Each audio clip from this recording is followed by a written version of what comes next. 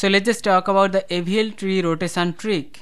So with this trick we can balance right right, left left, left right, or the right left rotation.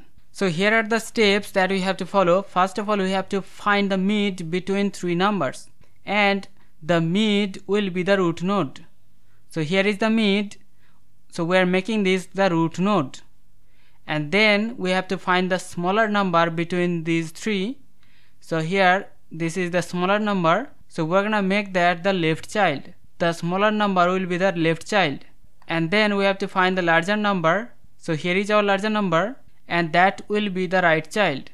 So this larger number will be the right child, and you can see our tree is balanced. So we can apply this to any of the rotations. So here in case of left left rotation, we're gonna find the mid, that will be the root, smaller one will be the left child, larger one will be the right child. And also applicable in case of left right rotation, all we have to do is first of all find the median of these three numbers, that will be the root, smaller one will be the left child, larger one will be the right child.